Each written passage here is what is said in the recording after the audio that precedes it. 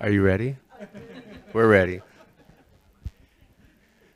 Well, good afternoon, everyone. My name is Ken Herndon. I am the University Archivist, and I'm an Associate University Librarian here at Queen's University. It's my great honor to welcome everyone to the 41st Annual Archives Lecture to be delivered by Dr. Peter L. Twohig. I want to thank everyone for joining us this afternoon. The Annual Archives Lecture is an important event in the calendar of Queen's University. It's organized each year by the Queen's University Archives. The lecture series is meant to highlight the rich and extensive archival collections that are available at the university, and it's to serve as a public forum to disseminate and discuss the research that is or has been carried out using those collections. So this physical space, animated by this wampum bead inspired wall, brings us together to converse and reflect on today's stimulating presentation.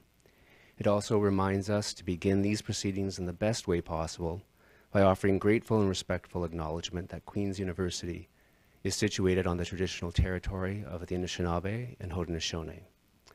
This territory has significance for the Indigenous peoples who lived and continue to live upon it, and whose practices and spiritualities were tied to the land and continue to develop in relationship to the territory and the other inhabitants today.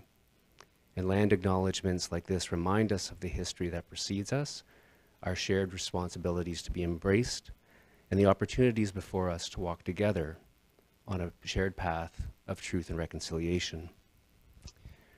So for those of you who don't know, the Queen's University Archives has a special twofold mandate. It undertakes its activities in order to manage, preserve, conserve, and make accessible the information assets of the university, and to maintain an authentic record of the programs, people, and operations of the university. It has a second mandate to provide archival management and conservation for culturally significant records of external and organizations and individuals in support of teaching, research, and service at Queen's University. The first archival document was presented to the university in 1869, and today the archives houses approximately 10 kilometers of textual records, about 2 million photographs, tens of thousands of architectural drawings and plans, and thousands of sound recordings and moving images in many, many, many formats, legacy and current. The archives is privileged to hold the records of regionally, nationally, and internationally significant individuals and organizations from the entire range of scholarly disciplines and occupations, including the historical records of the city of Kingston and the county of Frontenac, which speaks to the enduring town and gown relationship between the university and the communities it serves. So I'd like to return, though, to the first part of the mandate for the archives, the responsibility for the university records of enduring value and the authentic record of our activities. And this mandate is rare among Canadian university archives. Often our peers are only responsible for private records from third parties. And we are fortunate to have a long and well-documented history here at Queen's. The institutional record represents about 40% of our overall holdings. And unfortunately, private records are sometimes perceived by some people working in an institution as inherently, private records are sometimes perceived as inherently more research worthy than the records of their institution. But of course, this is not so. Indeed, one of the takeaways I hope you will consider from tonight is the value of institutional records for research, scholarly dissemination, and teaching. And to borrow a concept from J.R.R. Tolkien, and my colleagues will now groan because I am a huge Tolkien aficionado, all archive materials have great applicability.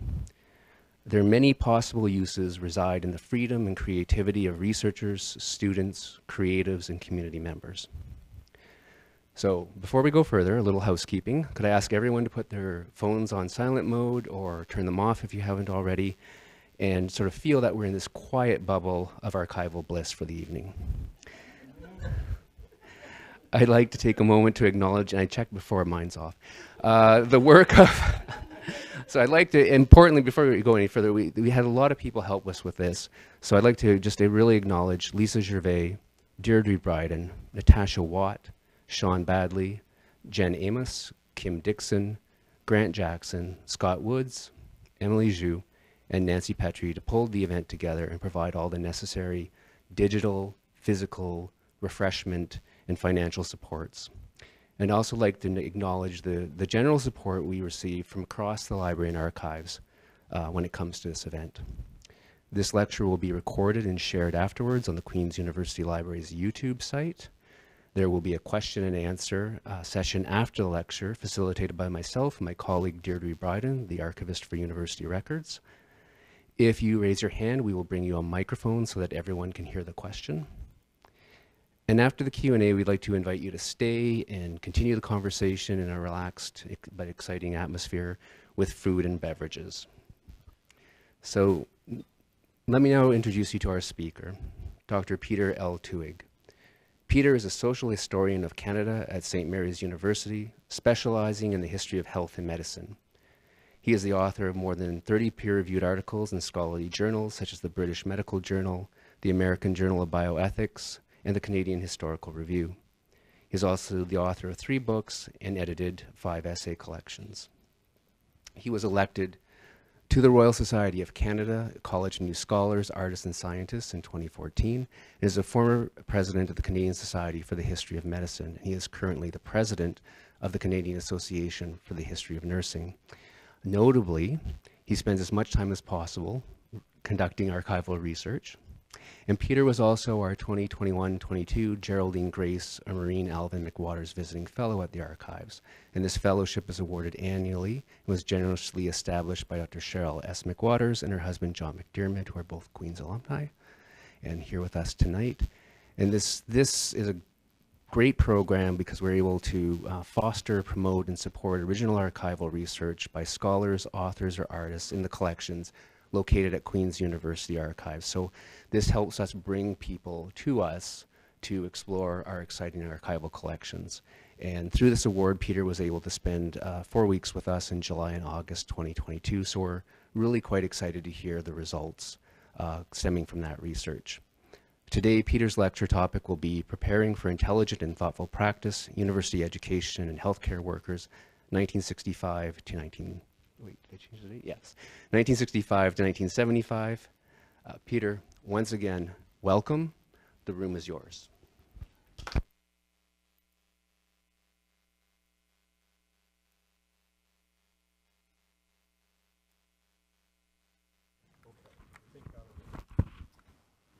That was a lovely introduction.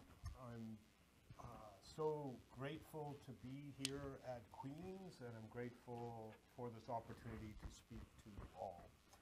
I was so honored to receive the Geraldine Grace and Maurice Alvin McWaters Fellowship in 2022 that allowed me to do this research. I'm so happy that Susan and John are here, so thank you for being here. It's really meaningful to me. And I'd like to thank Ken especially, but really all of the staff of the Queen's University Archives. I spent 4 weeks here. It was probably 4 of the most productive archival weeks I've ever had because of the helpfulness of everybody involved. And that's really a good place to begin, because as a historian of health and medicine, largely of the 20th century, we don't face the challenge of having a dearth of material. We face the opposite challenge, that we have too much material to deal with. We have the records generated from hospitals or voluntary organizations, patient and consumer groups, government records, and those generated by education programs, including the records of the university. So the challenge that I've always faced is, how do we find interesting analyses within these records? And my particular interest as a historian has always... A little bit higher? Oh, I see. Oh, I see. Here. It became disconnected. Let me see. Sorry. How's that? Better? Okay, sorry. Right. So as I said, the challenge is to find interesting analyses within these records. And my particular goal as a historian has always been to try to find ways to connect the history of health and medicine, which sometimes can be parochial, with the work of other historians. So that's always been my interest. University archives also have a special place in my research. I've written 2 books, largely out of materials housed in university archives about healthcare work, and a third that I hope will be published shortly. In the past year, I've worked at 7 different university archives across Canada and a couple in the United States. And I'm always looking for ways of finding connections between Canada's universities and the other important questions facing our country. So in the often routine and certainly voluminous records of the university, there are incredible stories. My wonderful colleague, Jackie Duffin, who is right there, you know, one of my most important mentors throughout my career, of course, many of you know, former Hannah Chair here at Queen's University, you know, a force of nature. What else can you say about her? But Jackie recently wrote an award-winning book based in part on records that she found at the University of British Columbia archives. And those records connected Canadian researchers to Rapa Nui, to Easter Island, and to a larger story of organ transplantation. Is that pretty good? Not bad, eh? And I think that really speaks to the potential of university records to tell interesting stories. So I'm grateful that Jackie's here and that I can highlight her award-winning work, which just received the Jason Hanna Medal from the Royal Society of Canada for the best work in the history of medicine. And I think, you may correct me, it's at least the 2nd time that you've won the medal. The 3rd, I thought. I was hedging my bets, Jackie. I was hedging my bets. The 3rd time that she has won that medal. Yeah. Okay, so today I want to focus on knowledge claims using records about occupational therapy at Queen's and in Kingston. And this is an area of scholarship that's been slow to emerge in our considerations of healthcare workers. I also see in the university archives abundant evidence of the ways that universities and their local communities are not two solitudes, something that Ken addressed in his opening comments, but are deeply connected. So I want to explore some of this. I'm probably not going to get to 1975, which is why Ken had to look at the title slide to see whether or not I had adjusted. I'm probably not going to get there, but I am going to draw on the research that I conducted here at Queen's. So let me turn to the heart of my presentation. So Kingston was an important center for occupational therapy education in the mid-20th century, even before there was a program at Queen's. There were 2 earlier initiatives in the community that attempted to address the profound shortage of healthcare workers in Canada.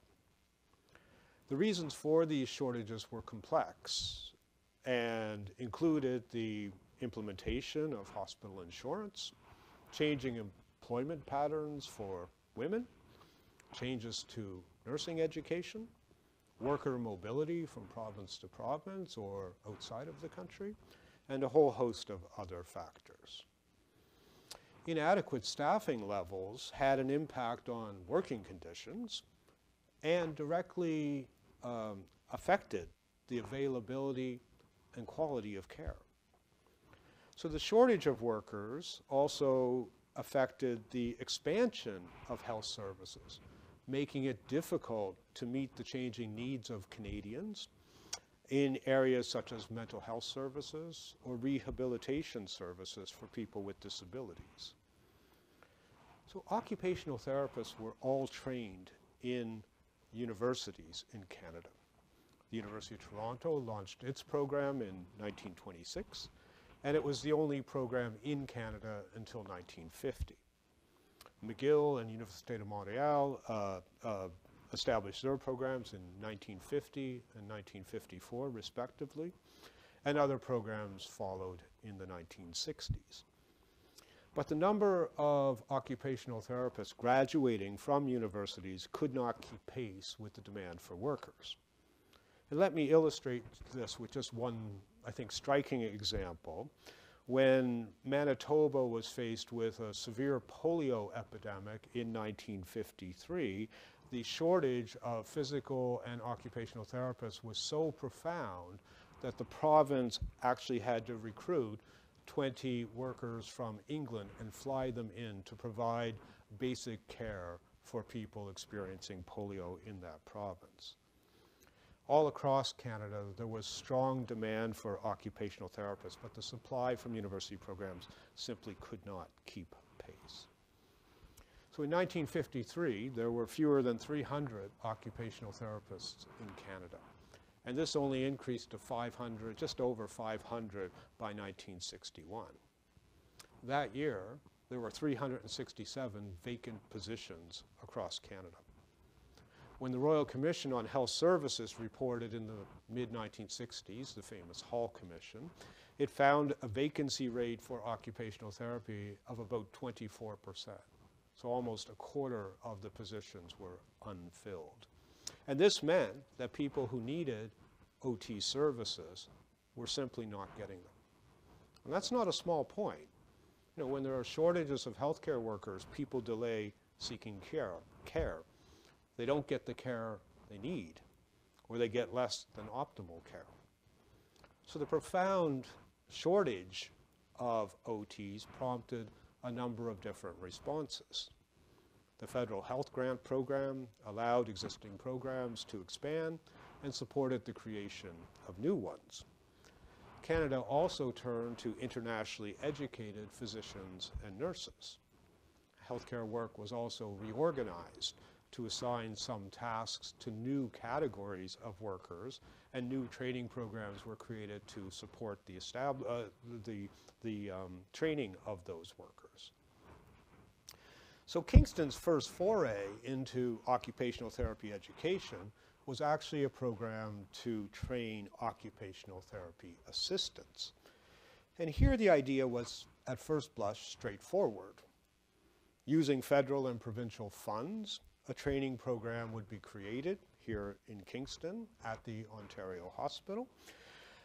And this, in theory, would free occupational therapists from doing routine tasks and allow the university-prepared OTs to do other things.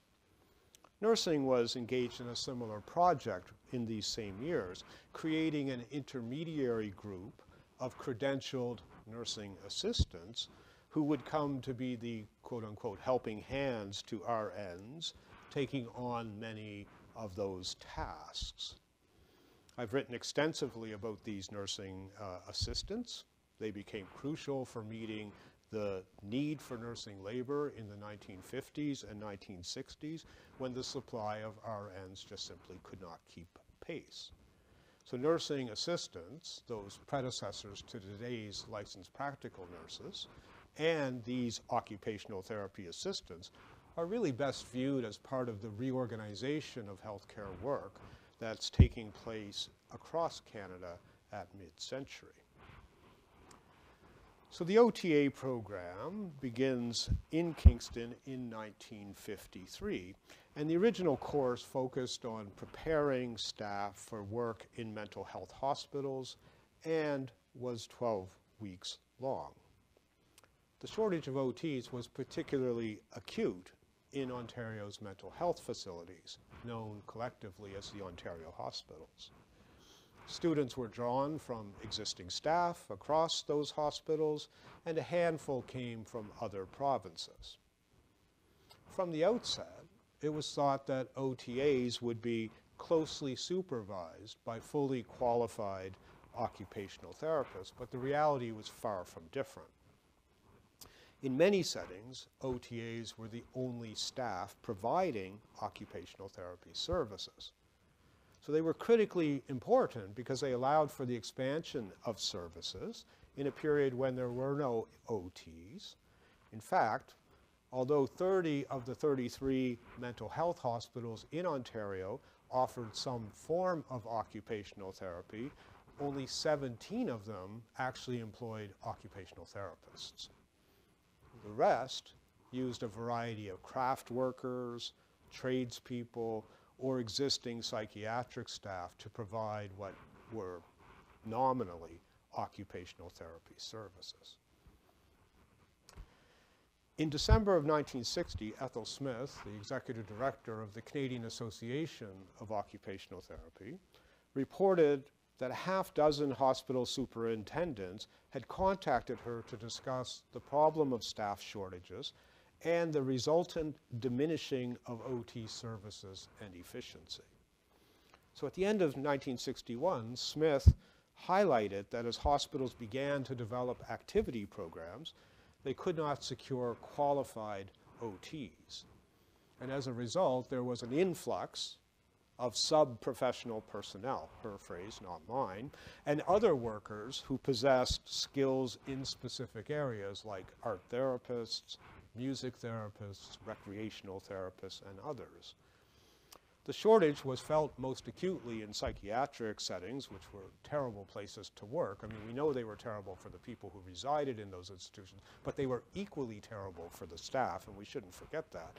And employers in those facilities had been forced to resort to the employment of many persons from a variety of skill areas. The time has come when we must relate the role of the occupational therapist to the total activity program, wrote Smith. So professional occupational therapy argued that these kinds of services ought to be the purview of occupational therapists alone. Smith wrote that these other workers were hired when OTs were not available. She raised some questions. Does the specialist now infringe on occupational therapists' use of these skills? Or how do we integrate the roles of the occupational therapist and the specialist? Even if OTAs were an imperfect solution, they at least help to inscribe these services as the purview of occupational therapy as a profession. So employing OTAs was better than the alternative, and in a way created a bulwark against other kinds of workers intruding into occupational therapy's domain. The OTA program here in Kingston ran for 18 years. It helped to establish Kingston as an important setting for OT education, and it set the stage for the emergence of the next program, which was the special course. Now, the special course was an intensive 18-month program to educate fully qualified occupational therapists. It was launched by the Canadian Association of Occupational Therapy in 1959 as an independent program.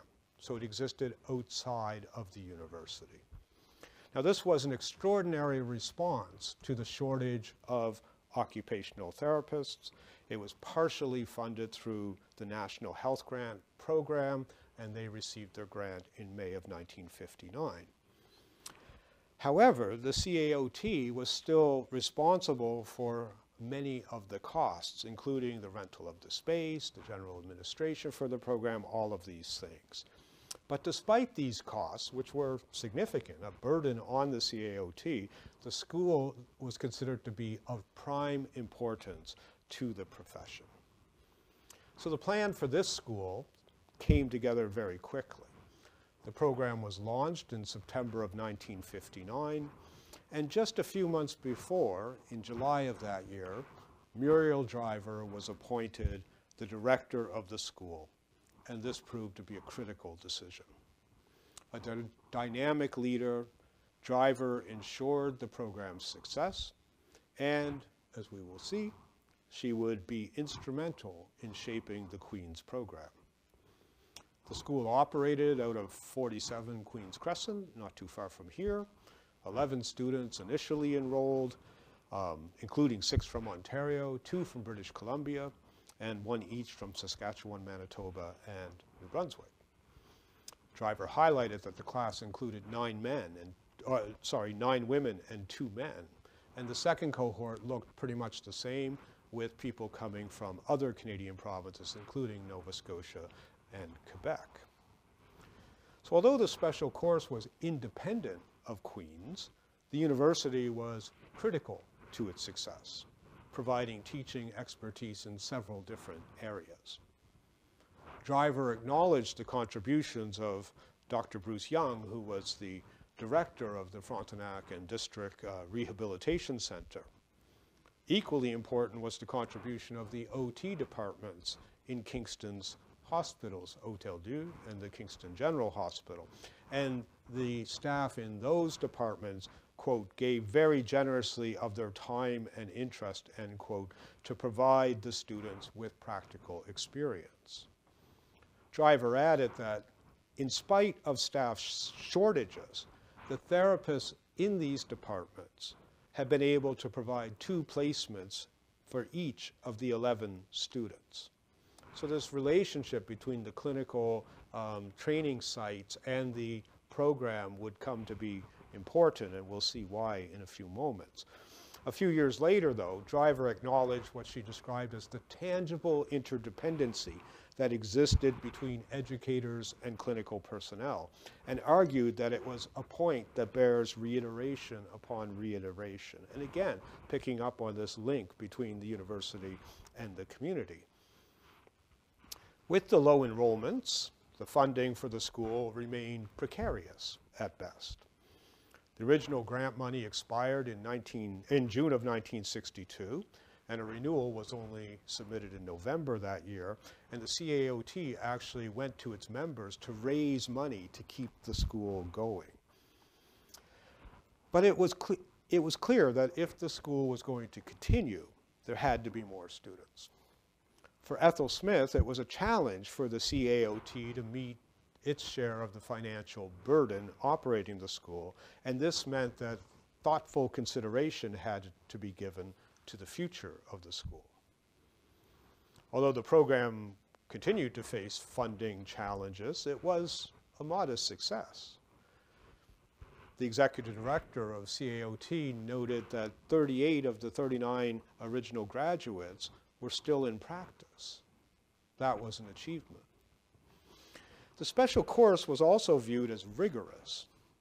Driver acknowledged that the program was intense and was neither ideal nor comfortable for the students or the staff.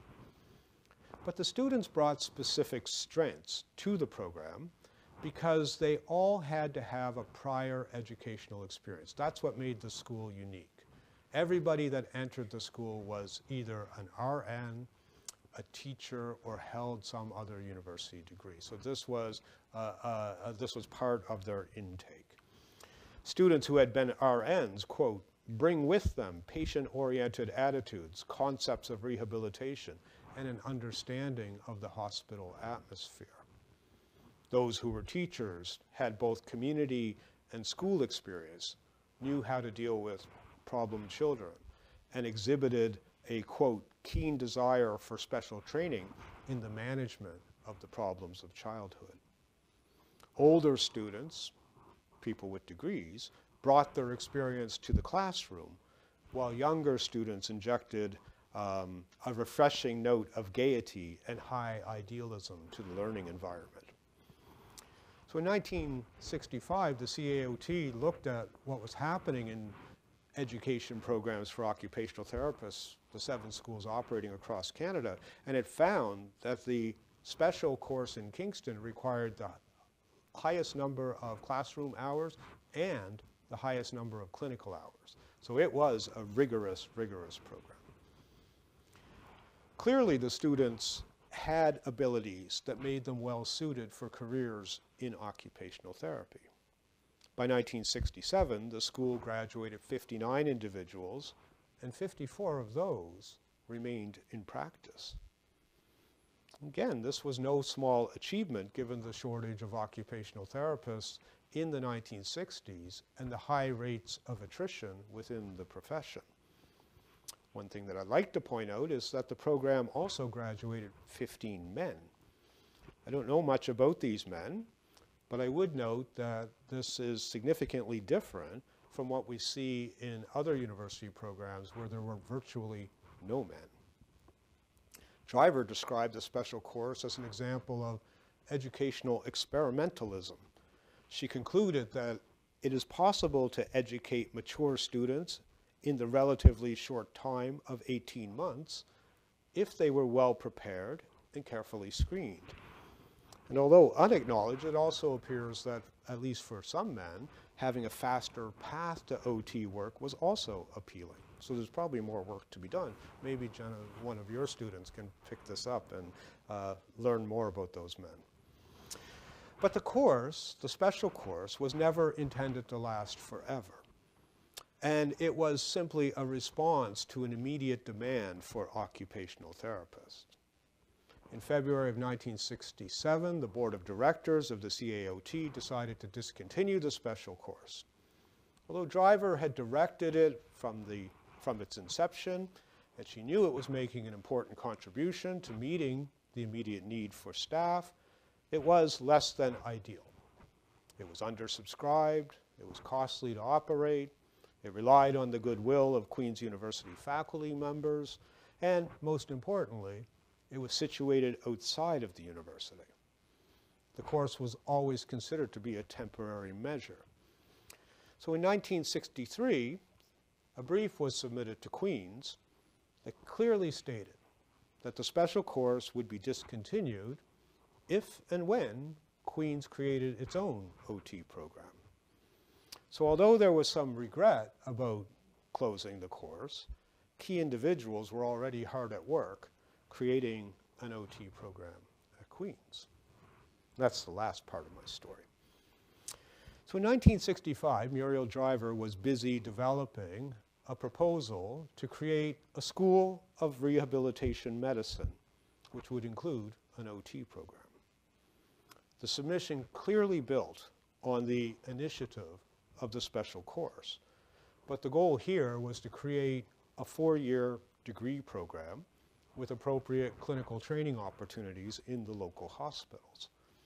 This would ensure that students would obtain the necessary skills to be prepared for practice, but also a rigorous and deep academic background.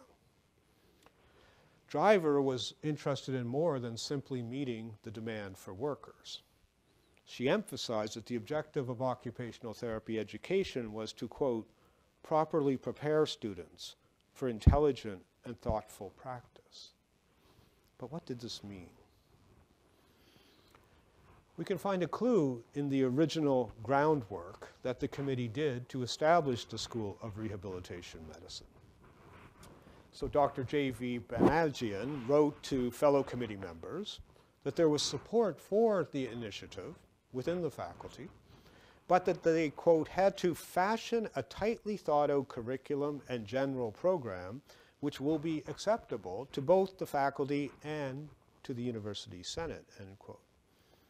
They did just that, and they developed the full proposal over the next several weeks. The program would educate various paramedical personnel, including speech therapists, medical social workers, physiotherapists, and occupational therapists, and they would all earn a BSc in rehabilitation medicine. So from the outset, this is viewed as a degree program. And degree programs were aligned with where occupational therapy saw itself going. A few years before, there were editorials about degree programs in the Canadian Journal of Occupational Therapy advocating that they needed to have these programs to attract the quote-unquote more highly endowed students who were going to other careers in this period. So Driver did not believe that existing OT programs adequately prepared students for the reality of working in a rapidly changing hospital environment. For her, the shift to degrees, quote, springs from the rapid gain in scientific knowledge in these fields and increasing professional responsibility of the therapist for the selection and supervision of therapy upon the prescription of a physician, end quote.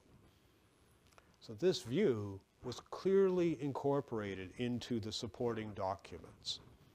The shift to degrees was also linked in part to the reorganization of occupational therapy labor that allowed some of the routine work of the therapist to be assigned to other workers, including the OTAs that I described earlier. Existing programs provided students with a high degree of technical competence. Driver wanted to ensure that undergraduate OT education linked skill-based training to the leading academic knowledge from the biomedical sciences, the social sciences, and the humanities. This would provide a richer education for students, according to Driver, and would enrich the profession by ensuring that OT students could move on to graduate education and become professional leaders and researchers. Education reformers argued that while it is possible to teach these skills in a way that allowed them to be applied generally, this was only part of OT education. As Driver and others emphasized, the key was to apply these skills to the needs of individual patients, to think through and consider the various options available, and to discuss the alternatives with other members of the clinical team, including physicians. So this required more than technical acumen, but also necessitated that OTs begin to learn the skills of clinical thinking and clinical judgment. In the submission, it's noted that OT is carried on most effectively as a one-on-one relationship between the therapist and the patient. The doctor and the therapist herself does not know the best way to reach a certain goal and will often try several different and occasionally opposite methods in order to attain success, end quote. While other occupations are able to take precise orders from physicians and carry them out, OTs had to exercise clinical judgment, and any prescription for treatment from a physician was often changed on the spot, according to Driver. In other words, OTs had to exercise that elusive quality called clinical judgment. The document explicitly acknowledged that because of this, students in occupational therapists benefited from the rigors of a university education, and that each program, quote, should be of such standard that the student can go on to a master's or doctorate without having to catch up on improperly designed courses. The graduate of such a course should be able to step directly into a teaching post or to continue on in research or other academic activities, end quote. In other words, the program offered should be degree caliber rather than trade school caliber. Now, among the professional leaders in occupational therapy, there was a strong desire to phase out diploma programs, which still existed in some Canadian universities, in favor of four-year degrees. However, there were questions about whether this would be successful. Physiotherapy, for example, had a high rate of attrition. In fact, 65% of graduates left physiotherapy by the 5th year following their graduation. So there were concerns that by elongating the training period, it would have a detrimental impact on occupational therapy. So they settled on a compromise to design a program that would allow students to exit with a diploma after 3 years, but to have an option to continue to study and complete a 4-year degree. The Senate minutes are finally at the institutional records. Actually, it's all been institutional records. I'll just be more explicit now. But the Senate minutes from February of 1967 contain a brief to Dean E.H. Botterill that was prepared by David Symington and the advisory committee. It made a strong case for a degree program. The brief reiterated the significant vacancy rate that had been reported by the Royal Commission, and that the shortage of occupational therapists was likely to grow by the early 1970s. Most important for my purposes today is that this brief to the Dean acknowledged that while the shortage of therapists is severe, an even more critical problem is the lack of teachers, researchers, and competent administrators. These must come from a profession whose ranks are depleted and where the basic training does not equip them for graduate studies.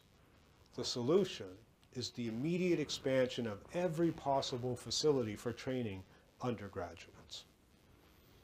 Clearly, what was being advanced by the proponents of the program at Queen's was an education that was to be transformative, that would establish OT and the other rehabilitative sciences as academic disciplines. Now, nursing historians have recently taken up questions of clinical thinking and clinical reasoning, and some of the first forays into this area have been done by scholars like Pat D'Antonio and Dominique Tobel. But I think this remains an underdeveloped aspect of the history of healthcare work in Canada, and certainly, looking at university programs is not something that a lot of people seem to be doing these days. Dominique Tobel recently wrote that the, quote, increasing complexity of patient care was becoming, the increasing complexity of patient care also created the need for better educated professional nurses.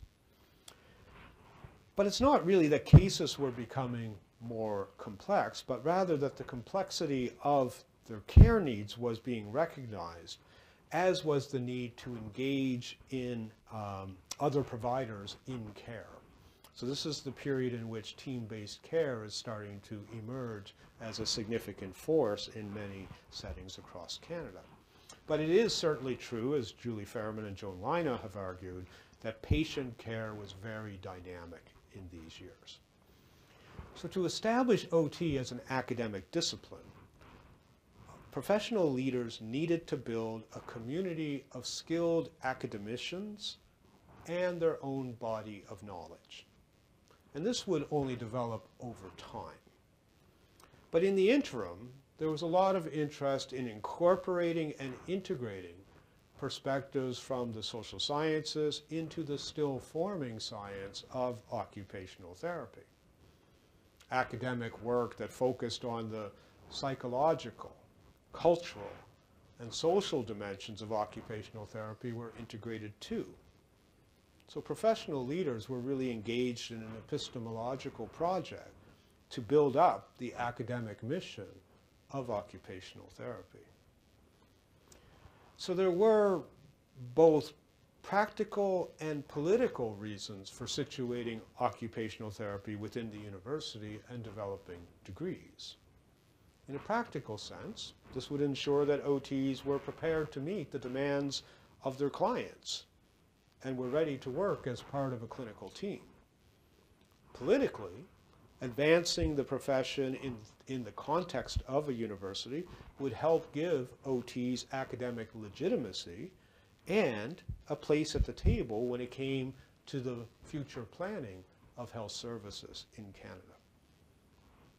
So Jonathan Harwood has described this shift towards science and research as part of the process of what he calls academization.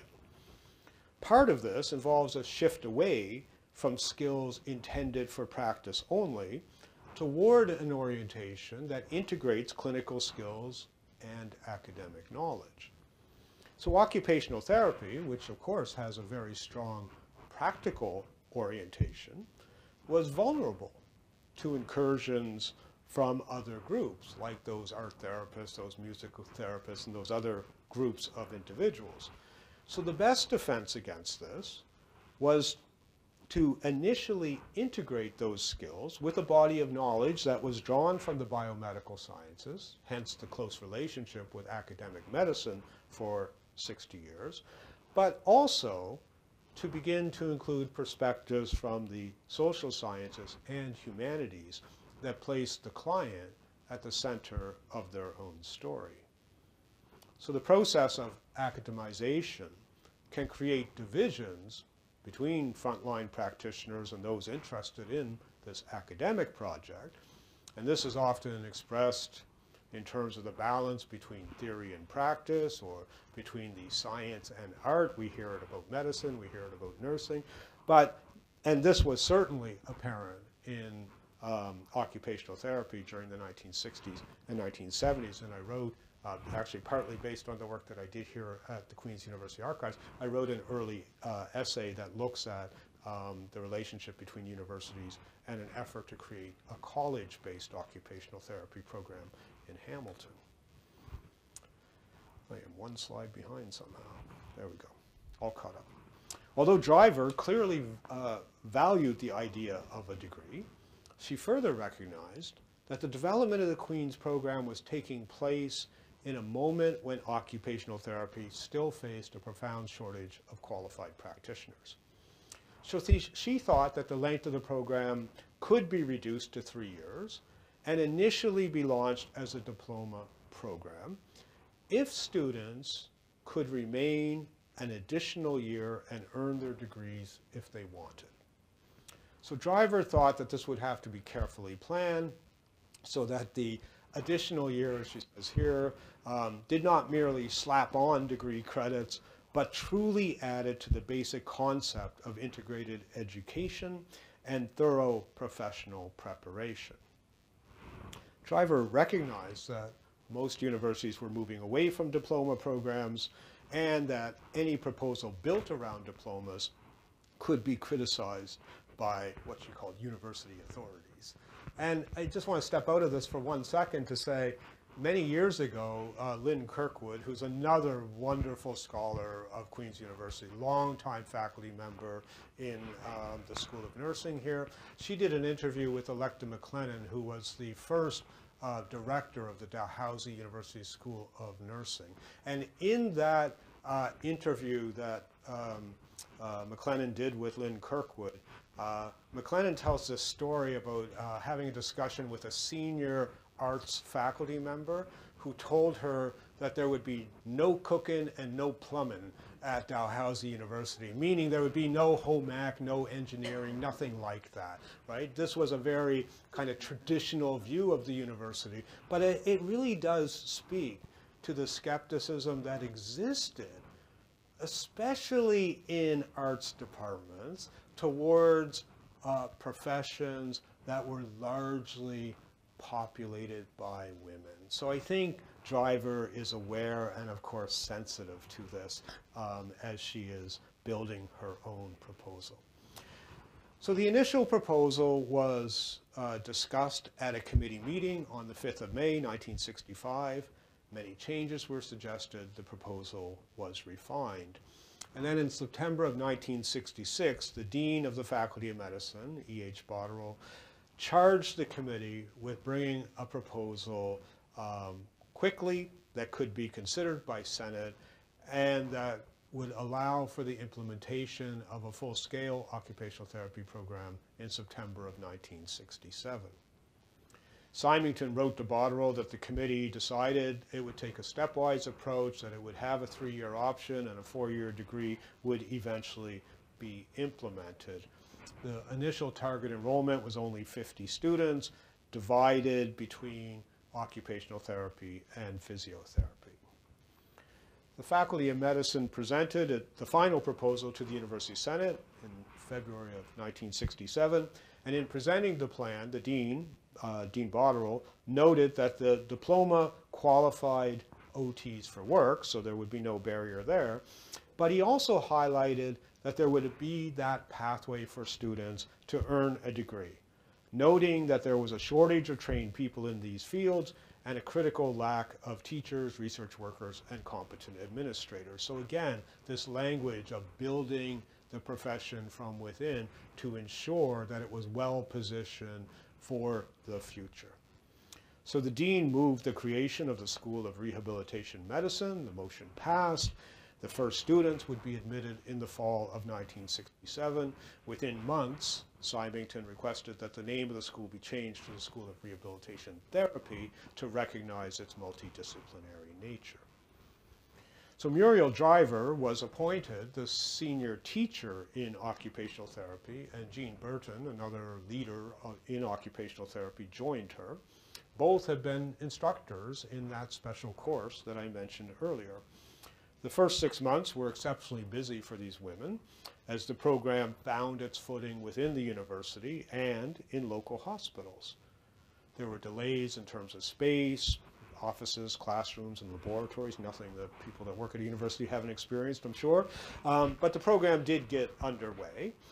Driver maintained her appointment at Kingston General Hospital, and this dual appointment between Queen's and the hospital was thought to be unique in Canada, but it was purposeful because they hoped that this would allow Driver to coordinate clinical and academic aspects of the program.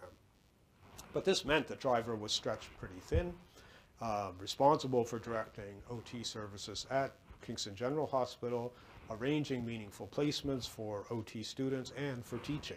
And given all of this, the OT program probably wisely decided that it needed another teaching position, and those were the days when teaching positions could just be added. The OT program began with only 3 students. 2 others quickly transferred in. And although the initial numbers were modest, the university was receiving lots of inquiries. By June of 1968, the numbers were pretty solid. 19 students were admitted, and other applications were still in process. And there were similarly strong admissions over the next couple of years. But even though applications for the programs were strong, they simply could not find enough clinical placements for the students in the local community. And so when Queen's was ready to inaugurate its 4-year degree program, they actually put in an enrollment cap of only 18 students. Right? Of course, these small enrollments really couldn't solve the challenge of the shortage of OTs. And writing in 1968 in the Canadian Journal of Occupational Therapy, Margaret Trow provocatively wrote that if universities are unable to accommodate more students, then we must look to other sources for training. Trow suggested that the CAOT, quote, do not want to close the door on the possibility of training occupational therapists in the community colleges.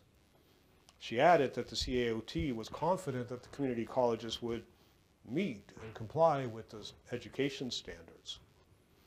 Well, Ontario had created its colleges of applied arts and technology in 1965. This was part of the reshaping of post-secondary education across Canada in the 1960s. And although the government of Ontario made a sharp distinction between CAATs and universities, it was interested in exploring whether or not healthcare workers could be trained in colleges and could be trained more quickly. For example, the Healing Arts Committee, which undertook a major review of healthcare in the late 1960s, recommended that a pilot project be established for occupational therapy situated in an underserviced area. So could a college program be created to supply OTs in an area that was underserviced? In 1967, Thelma Cardwell foreshadowed the coming storm when she argued that, quote, in our efforts to produce more therapists, we must not be pressured into foregoing quality for quantity. Our standards must not be lowered. After all, as the example of OT at Queen's illustrates, they had worked carefully to develop a rationale for why OT needed to be in the university. And these arguments would be repurposed during the 1970s when the CAOT and the Ontario Society of Occupational Therapy actively resisted a college pathway for occupational therapists. All right, I'm at my conclusion. Am I on time? I'm good? Okay. I lost track. Honestly, I lost track about 2 minutes in. Okay. That's what happens. Okay, in an essay published in 1968, Muriel Driver noted how common it was for OTs to have to define their role and their work. She also suggested that the next era must be the era of research. Driver understood that universities alone offered the possibility that occupational therapy would be transformed into an academic discipline. Critical to this process was the creation of a distinct body of knowledge that would allow OTs to exercise clinical thinking and clinical judgment. OTs had to assist individuals in a consistent and orderly way. They had to make decisions about treatment, discuss findings with other members of the healthcare team, identify an individual's goals and interests, and formulate an appropriate treatment path. The absence of generic treatment plans that could be universally applied created that space for occupational therapists to engage in that clinical thinking. And this should not be viewed, in my opinion, as an exclusively professional project that was solely about status and ambition, though these were certainly important. The desire to develop a knowledge base situated in the university was a genuine reflection of the growing complexity of their clients and the healthcare delivery system. OTs were keenly interested in trying to develop effective treatment plans in new areas, such as the rehabilitation medicine that was taking hold across Canada. Queen's launched at a time when OT education was being actively debated. The debate reveals two different perspectives on educating healthcare workers. On the one hand, there was the very real need to meet the demand for staff. College education, it was argued, could prepare workers more quickly and probably in a more cost-effective manner, but for OTs, this was simply not the only consideration.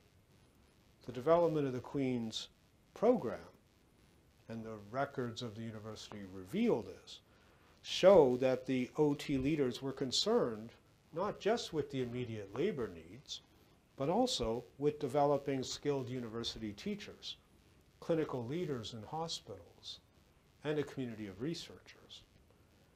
Cultivating this cadre of experts would ensure that OTs would be able to fully participate in the increasingly team-based environment of the hospital, and that OTs would be able to shape the future of health services through the policy process in government or in healthcare's institutions.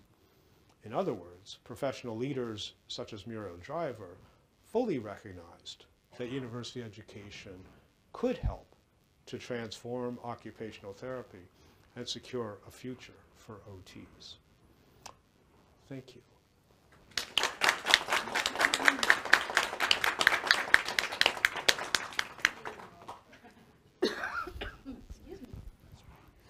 Thank you very much, Peter, for that wonderful presentation.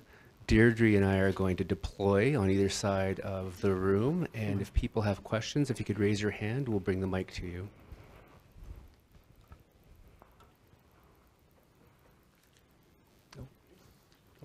Oh, Andy. Thank you for that talk. I wondered if you had a chance to talk to any of the students who were in these programs in the early years of the period that you covered, and what sort of response did you get?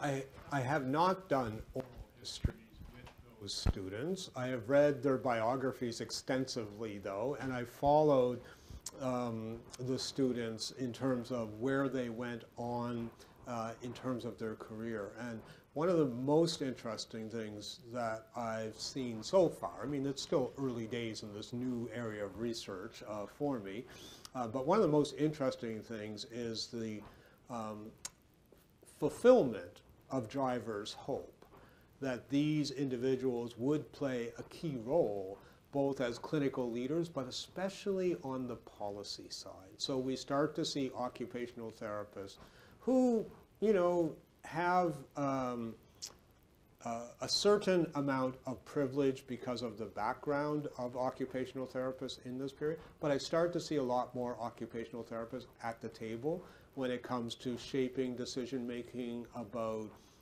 services for children with disabilities, in workers' compensation hospitals. I see a lot of drivers' influence in those settings. So my sense is, although I haven't done the interviews, my sense is that the students fulfilled her hope and the promise of university education.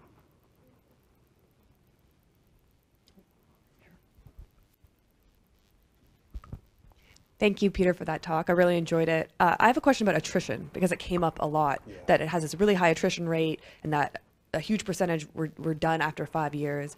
And then we were also talking about the gender, right, and the fact that it's a primarily female field. Was there a sense that a 4-year degree would be, I don't know, too much investment, too much time investment and monetary investment?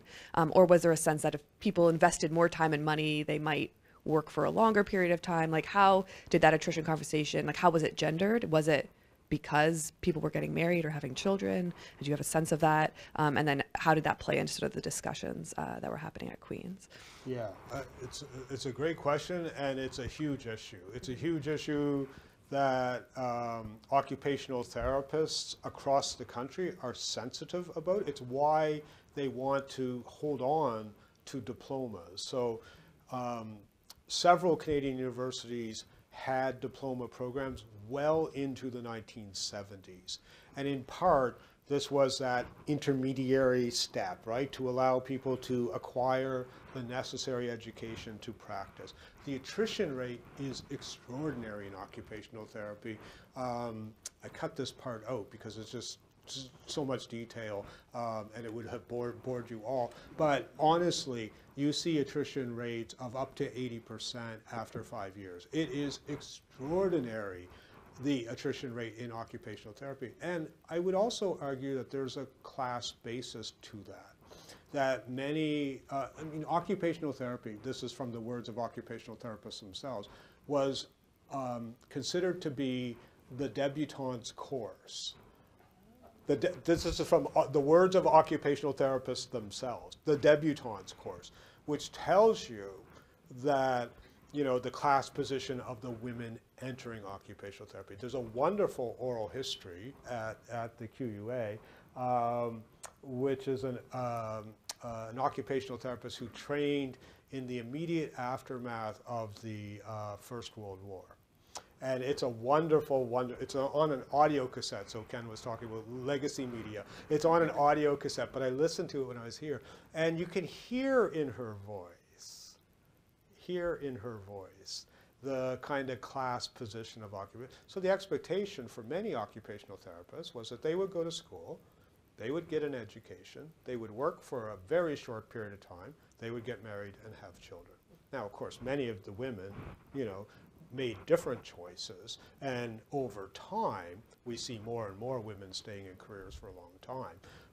You know, women like Isabel Robinson, Muriel Driver, some of these leaders in occupational therapy remained unmarried for their whole lives, right? In some cases they had relationships with same-sex relationships. In other cases they just, you know, I don't have any evidence that suggests one way or the other, but I know that they remained unmarried. But the attrition rate is extraordinary, yeah. Thank you. That's really interesting. And it's interesting that it's going into the 70s when obviously all these patterns are changing in terms of how long women are working. So they hit it almost right at the right time that a degree would then lead to a lifetime of work potentially. And they're also really mindful that of positioning occupational therapy as an attractive option when women's options are expanding, right? And so they are really interested in how they can try to draw women in.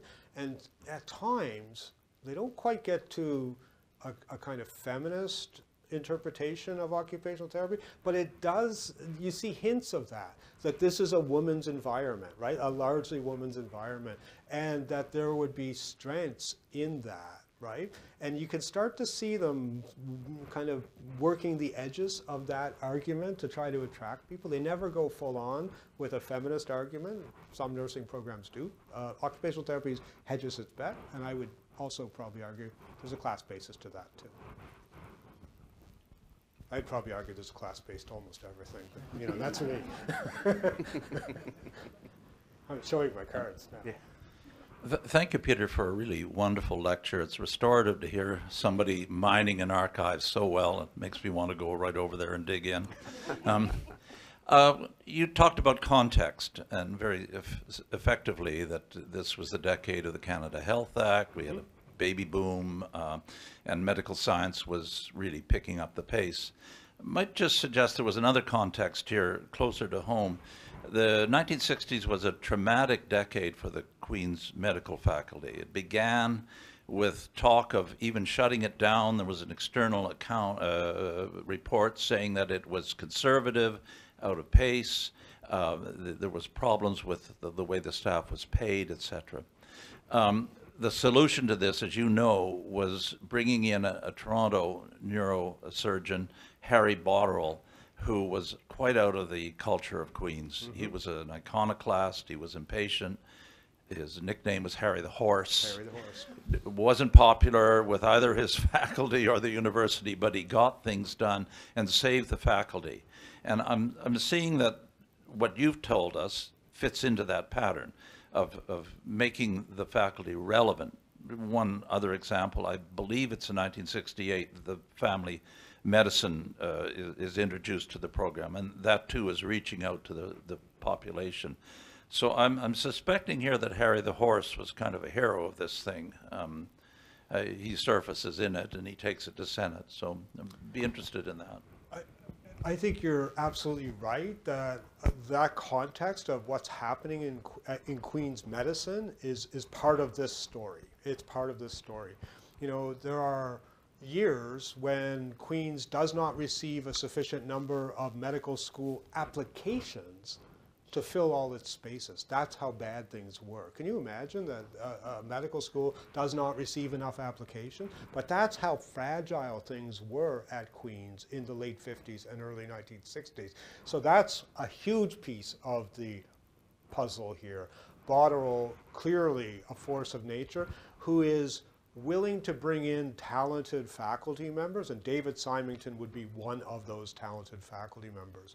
You know, somebody who was a leader in rehabilitation medicine, who could partner with the Frontenac Rehabilitation Hospital, but could build relationships with Hotel Dieu and Kingston General Hospital. You know, this is all, there's a lot of moving pieces here, and the other element is the desire at Queen's to build an academic health center. And this is also something that I see in the records of Queen's University in this period. We have histories of academic, I don't want anybody to think we don't have those histories, but I don't think we have histories yet of why they mattered for many of the disciplines within health services. So, you know, they're often written from the position of medicine, and that's, you know, in some ways appropriate. But these sites become really important for nursing, occupational therapy, physical therapy, all of those other health professions, and really create this desire for team-based thinking. So that's also happening here in Kingston in that period. And there's starts and stops in terms of how it will happen, whether it will happen. But the records of Senate, the records of the Faculty of Medicine are littered with discussions about the need for an academic health sciences center controlled in part by the university to consolidate all of the good work of Harry Botterill. It's really interesting. So much bigger story. That's why I'm at the early days of my research.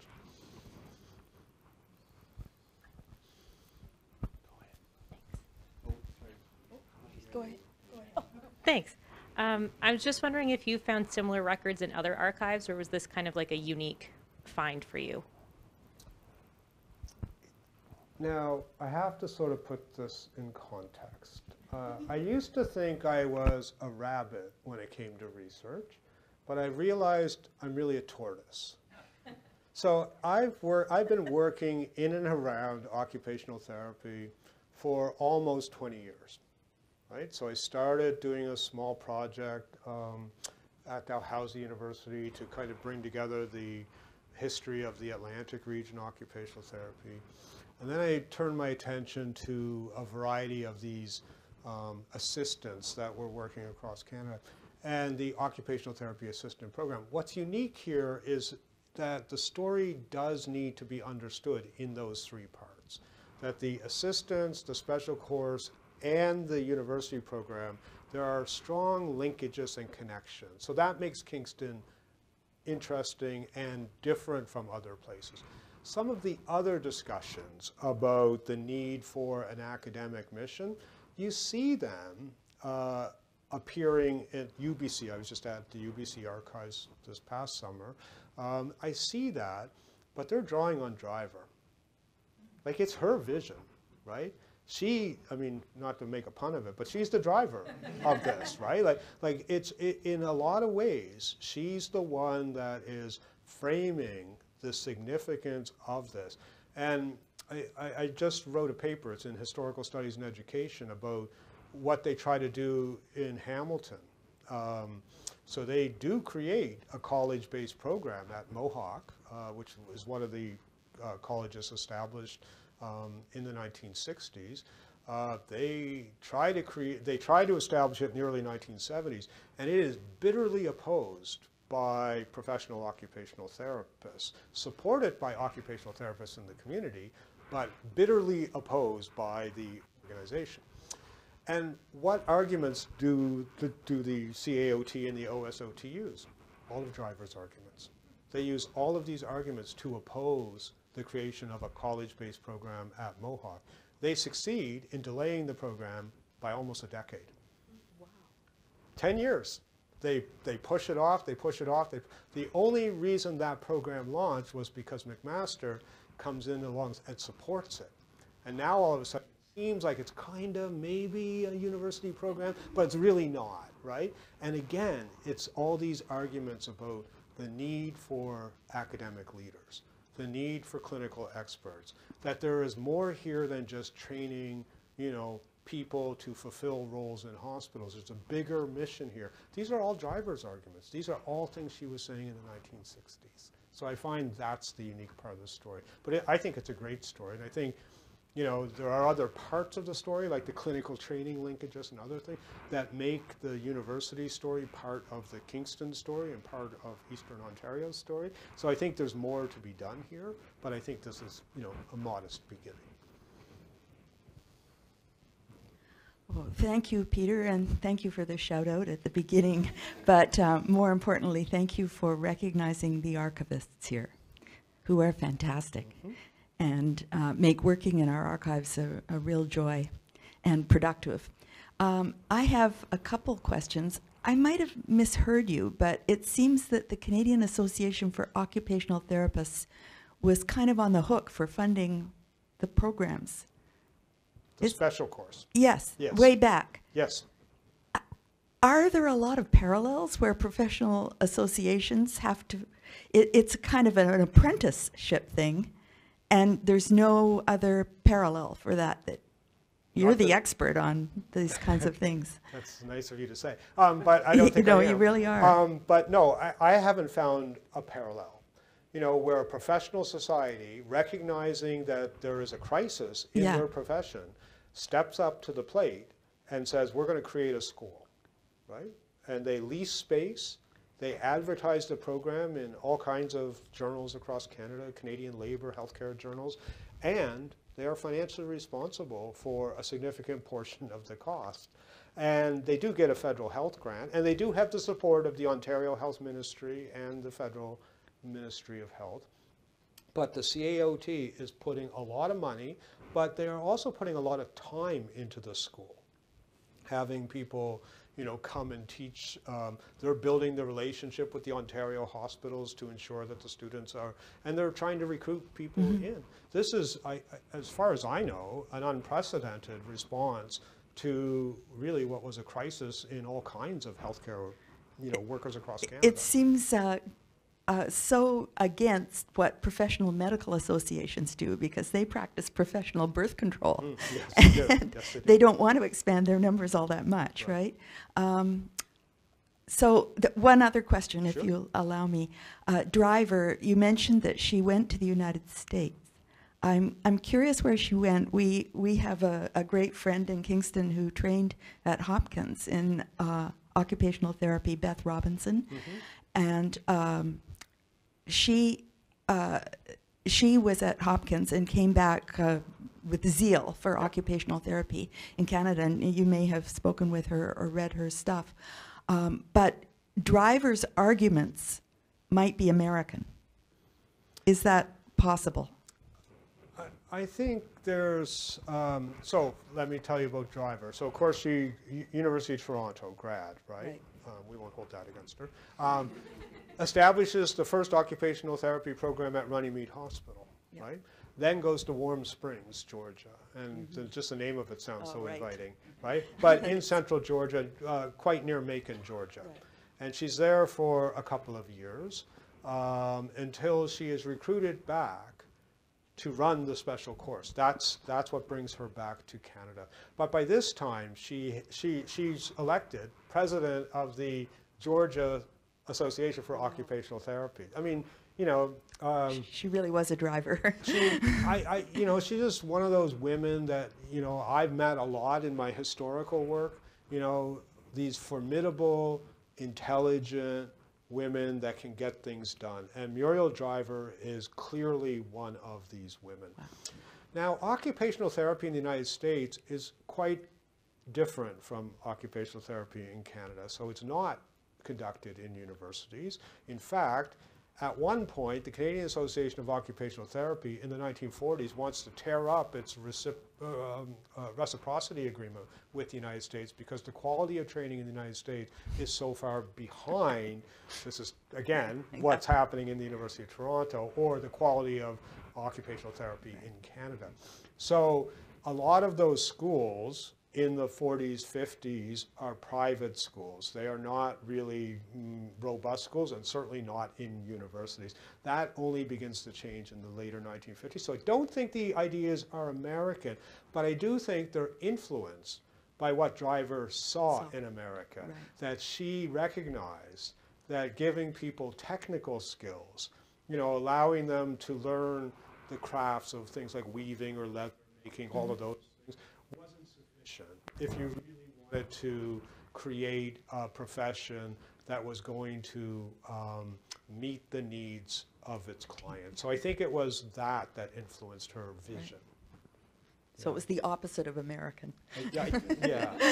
I think it was rooted in her experience of the fragmentary nature of America's training. And you know, there are probably lessons there in nursing too. So yeah. Thank you.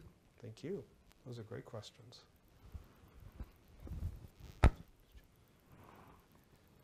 Perhaps we could entertain one more question from someone. And if, oh, Sandra, thank you. Thank you. So interesting, and it's making me think back to the Ontario Hospital. There was one in my hometown, and it had quite an impact, and many people worked there, and residents were very visible, many of them, and you know, so, and then of course things changed, and I was just thinking, as you talked to about the tremendous needs that there must have been post-World War, you mentioned that one oral history too, because I was thinking of the tremendous needs that must have been there, and just, it's kind of horrifying, actually. I'm feeling this kind of horror about how few people there were that were actually trained in this way, and the value of it. And just wondering, I don't have a fully formed question, but just sort of thinking about the context and where things went with the Ontario Hospital, and what kind of support and employment prospects there were, and interconnections with what was going on in the educational sector related to that, because of just such a need. Yeah, I mean, that's partly what drew me to the story of the occupational therapy assistants initially. I ran across an article that was by Jim Lederman, I think from 1960. I'm doing this off the top of my head, so don't quote me, although but I think it was from 1969. And he's writing about the Smiths Falls, Ontario Hospital. And, you know, he's talking about the miles of corridor at that facility and the waiting lists for children to be able to access some of the services and care that they needed. And I started to think about the impact of that right? What it means when you cannot get the services that you need. And it's not just, you know, big institutions like the Ontario hospitals. This is also a period in which occupational therapists and various rehabilitative medical scientists are starting to get to you know, what were called old age homes in places like British Columbia, long-term care facilities and other places. You know, there's a lot of opportunity for these workers to find meaningful employment. And unfortunately, the Ontario hospitals was not a place that attracted a lot of interest. These were very difficult places to work. And I've written a little bit about this already. You know, when you are already a profession that is down a couple hundred members, when workers have a high degree of mobility because they can go anywhere to work, you know, when wages are an issue because the Ontario hospitals were not paying competitive wages, or British Columbia's wages go up, so you know you get the exodus of healthcare workers from Ontario to BC in the later 1940s and early 1950s. Some of them come back because then things flip again, right? But all of this has that impact on the quality of care, the availability of care, all of those kinds of things. And I just couldn't get this picture out of my mind that we have 33 institutions across the province of Ontario, all of which need staff.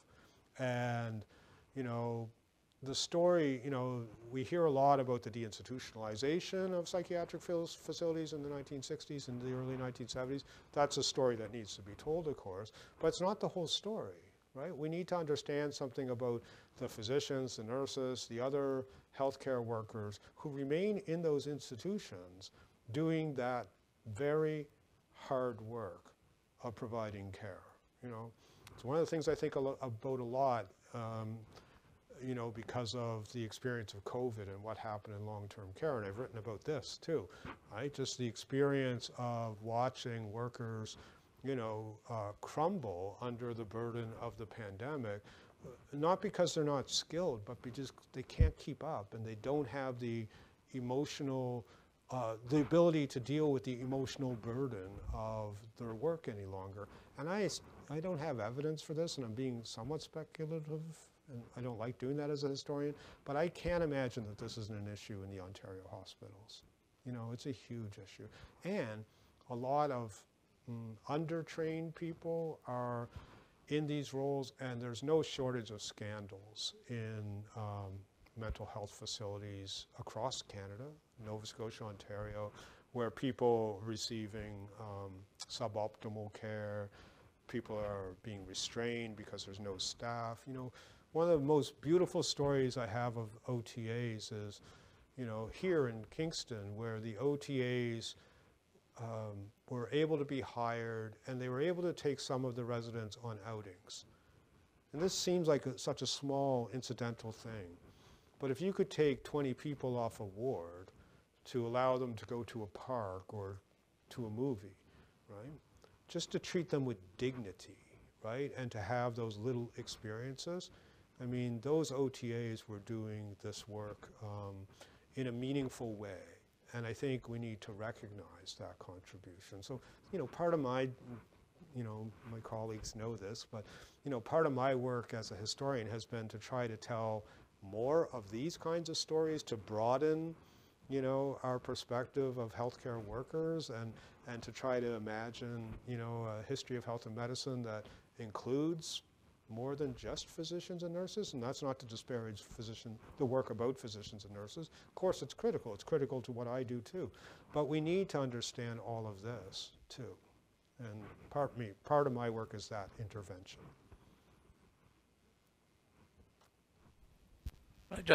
That stimulates something. We live in a world of PTSD acceptance, wellness, even here on the campus, etc. Was there not a wall of kind of public stigma around this?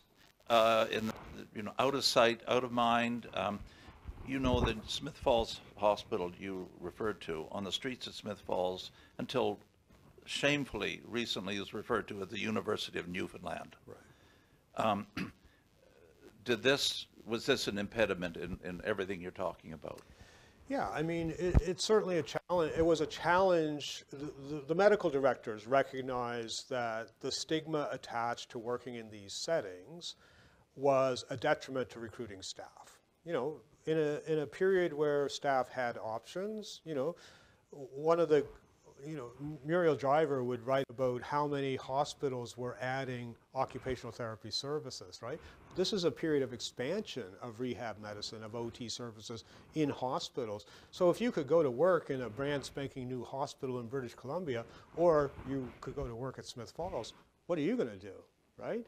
Professionally, personally, could go to work in one of these other settings and perhaps feel a little bit better at the end of the day. Whereas leaving some of these other facilities, I don't think people felt good at the end of the day. And in fact, some of the new work that I've been doing, not connected to this, but is around some of those early efforts on worksite wellness, thinking about the burden that these workers are experiencing and how we were not really well positioned to deal with some of that from the perspectives of working people. So, you know, these are challenging environments, but it was certainly an impediment. I'm known for long answers to simple questions too, sorry. Should have warned you. They're wonderfully informative. I think we should probably give our speaker a bit of a break and maybe give ourselves a chance for refreshments. So I'm going to ask my colleague Deirdre now to give thanks to our speaker and wrap things up. Hi everyone, I'm Deirdre Bryden, archivist of University Record. One of the joys of being an archivist is seeing all the ways that people use the records in our collection, and it's always surprising, and they always find stuff that we didn't actually maybe know we had, and we certainly learn every single day. That's one of the many joys of getting to do what we do. And Queen's University Archives is one of the richest collections in the area, and we're super fortunate to work here. And we're really grateful to you, Peter, for coming all the way back to Kingston to share with us your research. I wasn't here. I was on sabbatical last year, which is very ironic because it's institutional record. I was super excited he was coming, and I wasn't here. This was a pleasure for me to get to hear what you have discovered in our record, and I'm lucky. I get to go to dinner with him, so I get to hear what happened. I feel like we were kind of like, all right, what happened next? So I'll tell some of you what happened next. Okay, so thank you again, Peter. It was wonderful. Thanks.